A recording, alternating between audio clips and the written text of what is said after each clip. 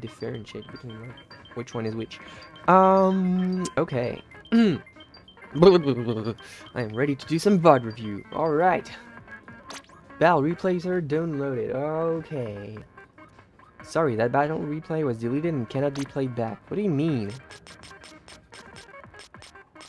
Whoops. What do you mean? It was deleted. It's like... Wait, is it this one? Wait, hold... Wait. What? What? Eh? That's... Oh, okay, no, Nana. Okay, it's here. Okay, good. Oh, they were talking about, like, the previous one. Okay. Okay. No problemo. Don't worry. No worries. So... We can start with ricJones. Which is, boop, boop, boop, boop, boop, boop. Boop, boop, boop, boop, boop, boop, boop, boop, boop, boop, boop, boop, boop, boop. There's something wrong there. Okay, this is the duplicate. So, let us start with this one. Game from ricJones with the Ballpoint on Splat Zone's Sturgeon Shipyard. Okay. Let us see. Okay.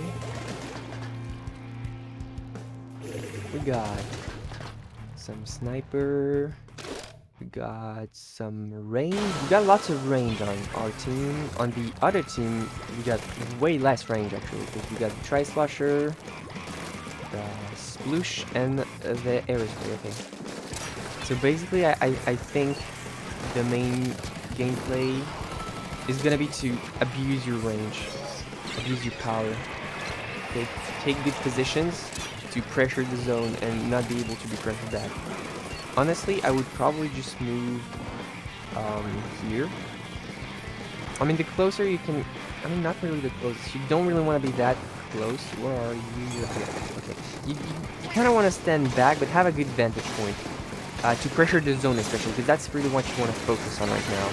As you can see currently... I mean, okay, you painted the zone, but I figure you could have probably painted it earlier if you were really focusing on the zone. Because you've got the painting power and you've got the range. Yeah, the enemies aren't going to be able to... I don't think you should have jumped there.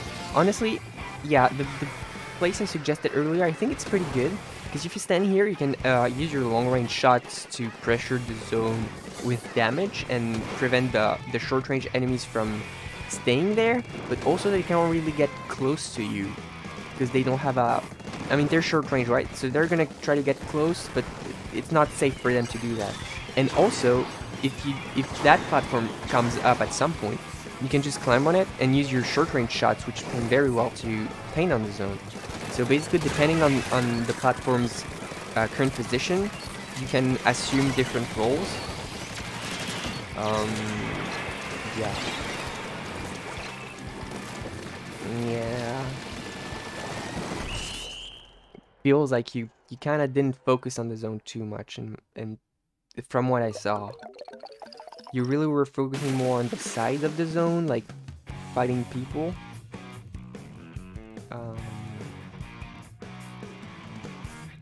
I think, yeah, your weapon it likes to be sometimes in anchor spots, in like spots where snipers or like a Hydra would place itself, and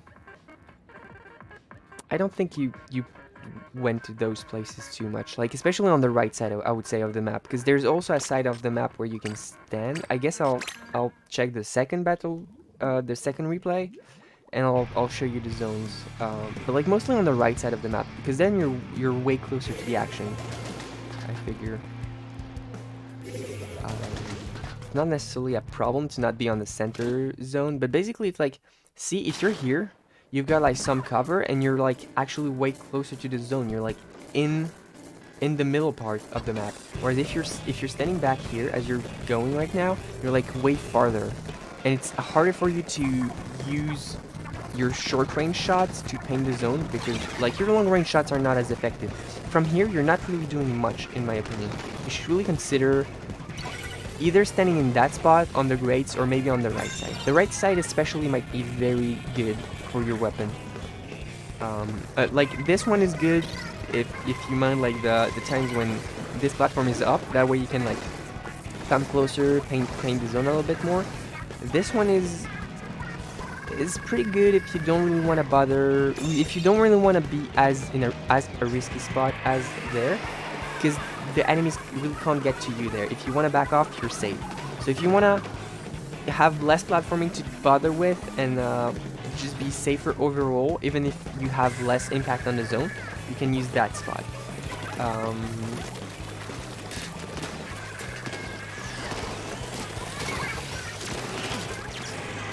Here's another thing with the ballpoint. Usually, so like the main gimmick of the ballpoint is that it can like hold its charge and interrupt shooting with charging again. It can be, the point is that it always should play with that charge. I think that it prevents it to play with that charge well as it wants to is like swimming. If you swim, it cancels the charge. That's something you want to avoid doing as much as possible. So that's why you always want to have a good flat area, terrain that you can be on, and with like a clear path of ink behind you to be able to back off.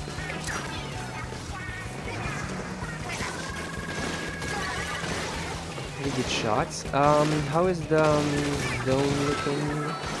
I'm not paying too much attention to the scores because I've been like talking strategies.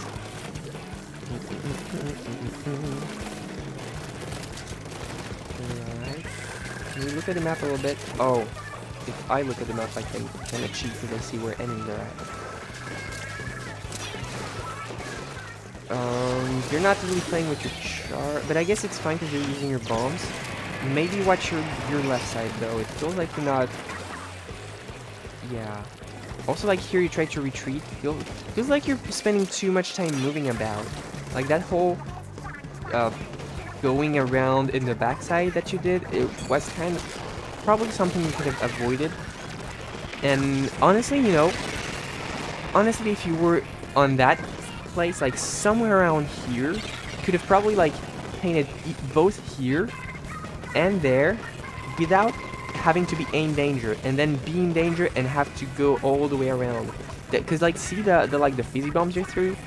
I'm pretty sure you could have thrown them from here. Maybe not as far, but it's not like you really had anyone to shoot at anyway. The fizzy bombs were more like suggestions to keep the zone painting your color. That was weird. So yeah, I definitely think on this map especially, like, it has a lot of high points above and near the zones, and those are points you can use. Your playstyle is more flexible, so you can like choose, and I think like it's a pretty safe choice to pick more anchory spots, I would say, instead of being in the battlefield or like very far away. Because I guess on the left side it's also an anchor spot. It's not the best one though, I would say. It's too far away. Like a Hydra maybe could like do some stuff on there. Because yeah, usually, here's the thing. Usually people who let me start over actually so that I can like talk over the gameplay, you know, over the map, and I can show stuff. So people usually when they roll out, like most weapons, most shooters, they usually prefer to roll out on the right side because it's the easiest one, right? You've got a ramp. It's like it's very easy to go there. Whereas here it's like it's a wall. People usually don't like to go here. That's why you can see most of the people usually either like pillar or right side. Very few actually go here, I think. So if you think about this on the enemy side, they will come from here, and the best way to pressure them if they come from the right, from their right side, is to be on that spot. I do agree. I do see why maybe that would be interesting. The problem with splat zones is that, well, they're gonna come here, and then they're gonna ignore you. They're not gonna try to push farther. They're gonna focus on the zone. If you're a Hydra, maybe then you've got enough range and enough like fast fire rate to like get some kills.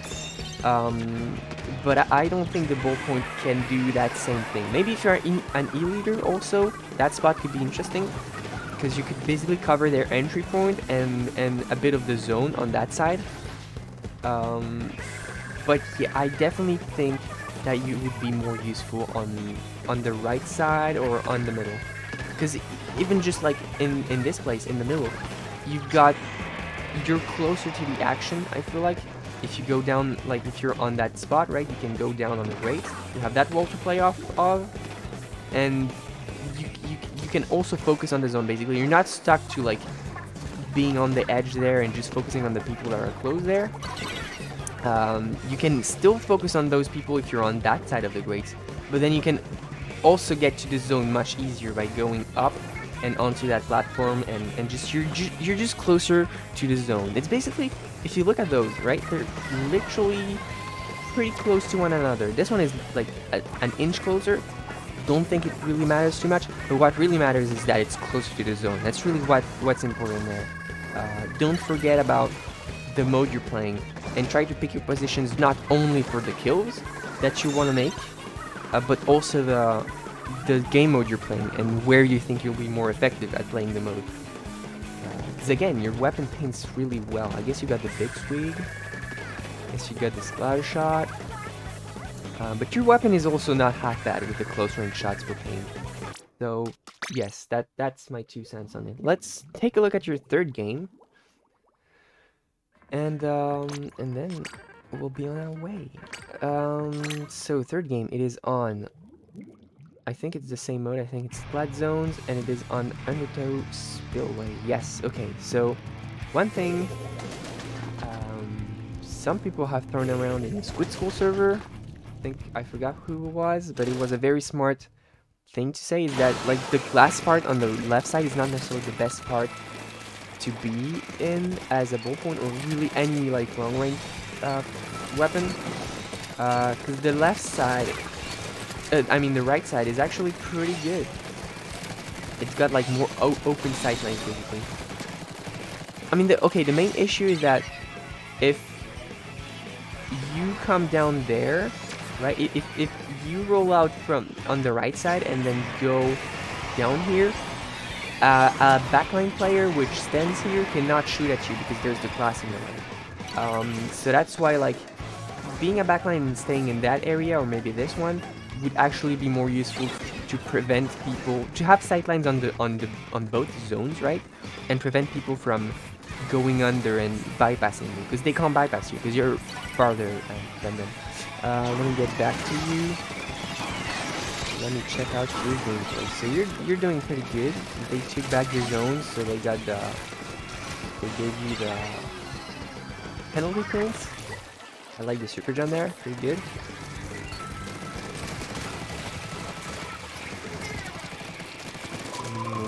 Getting pressured. I would okay, so here you threw a fizzy bomb. I don't think that's the best way to clear out, I mean to push that person away.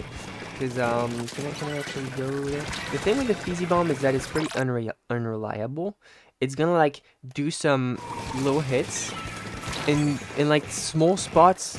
It can be kind of random. It can kind of like bamboozle the person, but you shouldn't expect to kill with it as consistently as either a splat bomb or a suction bomb. It's like really inconsistent. And considering like the fact that the person was pretty close to you right there, I would have said just don't waste your ink on a bomb. Just there you could have used your, I mean just charged, and then used the close range shots to like overpower them from above. Just put more pain down, force them to go back, and if they try to like stay too close, obviously you're gonna kill them because you've got like more firepower. I guess they're the squelchers. Yes, I guess you got faster fire rate as long as you manage to get close, and if they get back, you can also pressure them with like the long range. So having the more options, very good painting close range to push them off. If they try to run off, because like if you look at the map right now, look where they're gonna run off. They've got like lots of ink behind them, lots of enemy ink. They're not gonna be able to run too much. Whereas here, see, like you're gonna drop down, but they're hiding in there. If you stayed up, see, that's why they're able to kill you there. I mean, I don't know if they killed. Yes, they did. But if you were to have stayed up, and paid attention to them, you could have, because here, like, right, you go like they're behind the wall, so they're able to hide while you don't see them. You could have just like kept your focus on them, used your main weapon again to pressure them, and just push them back. I kind of forgot what I want. Yeah, because there's a lot of ink behind them, right? If you analyze the map, if you take a look at your screen and like think, oh, there's a lot of ink behind them. Oh, plus they were hiding like the tiniest spot that you can see. That's pretty sad. But yeah, just be more attentive, I guess, to the paint that you have on the map, to where enemies can run off to, and then think about like which tool would be the best. I mean, definitely the Fizzy Bomb wasn't the best tool here. The Fizzy Bomb's use is really whenever you're already in your base, pretty safe, and you wanna push, you wanna not push people. It's like create some annoyance from a distance.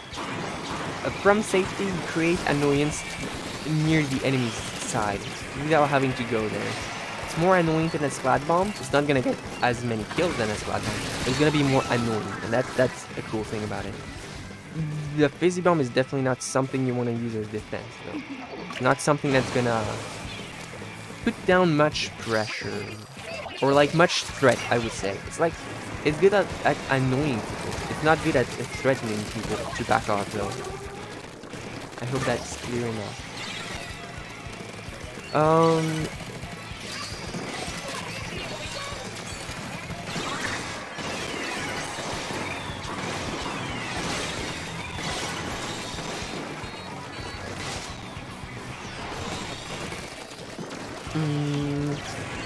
I see that you're struggling to paint the zones, especially the right one. I would say that you could use your short range shots to get on that side. I mean, on that ridge, and then pick with your short range shots, because they paint very well. Like, I see you sometimes try to paint. I don't really know what you're doing with your shots. I don't really know, because sometimes you use your long range shots, but it feels like you're trying to use them for painting instead of shooting at the people that are a bit farther. It's like, personally, when I play the Ballpoint, either I paint with the short range or like attack someone really close and make sure they're dead. And whenever I switch to long range, I have someone in my sights that I will kill, and that's all I'm doing. I'm not hesitating, basically. It's like short range for most stuff, killing at a distance with the long range. It feels like you're moving a bit too much. You should probably try to find a safe spot that you can stay in. Yeah, and here also you swim, so you drop your charge, you swim towards the person. They were yeah, that was not optimal. Definitely try to. Feels like you're trying to get back to the action a bit too much. Maybe you're feeling pressured and stressed at that time. Yes, you see what you did there? Like you're painting with your long range shots. I don't think that's a good thing. Cause here's another thing actually, that might be interesting to you. It's like you're like, oh yeah, but if I don't use my long range shots, I'm not gonna create pressure, so enemies are gonna be able to get closer. And I don't think that's necessarily. I think there was someone behind me right now. Anyways, so yeah, I think it's a good thing actually to like make the enemies think that you have a certain limited distance to fight, because then whenever they're trying to get a bit too close to you, right? Not like they're like, oh, I'm gonna outrange them because I've got more range than their short range mode.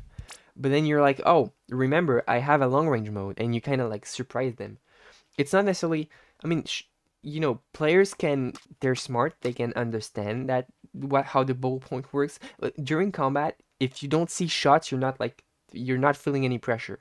And if the shots you're seeing are not reaching you, you're not gonna worry. And here's the cool thing about the Ballpoint: it can switch its range during the fight. So if people aren't like super attentive, like, oh, that's a Ballpoint, I should like go farther than the shots that I can see visually on my screen. If they don't pay attention, like like that, like super paying attention a lot, you can surprise them with it. So I definitely think staying in your short range mode a majority of the time has its benefits, like with the paint, with the kill time, etc. But it also has advantages in terms of like bamboozling enemies. So definitely something to consider. Um, yes, I will. I'm. Yeah. I guess that's it.